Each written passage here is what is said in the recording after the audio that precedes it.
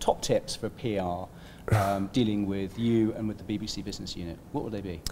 Top tips would be, if you've got an email, put the story in the subject line. Be careful about knowing what outlets we have and what their appetite is. Get to know the outlets, because I get, for instance, probably 200 emails a day, most of which I delete unread. So I need something in the tagline which will draw me in.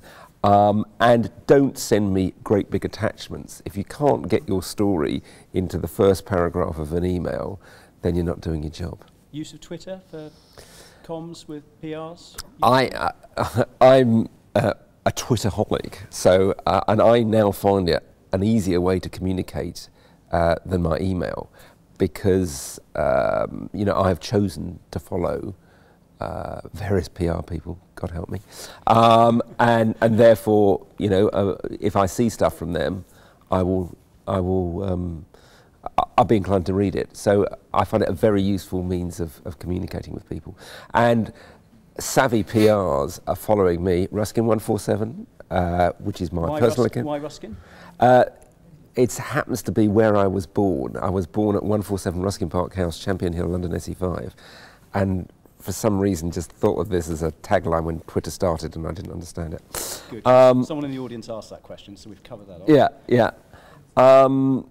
Yeah, I use it obsessively to find stories or to find angles around stories. Whatever I'm doing, I tweet about it. So if you follow me, you will know what I'm interested in already.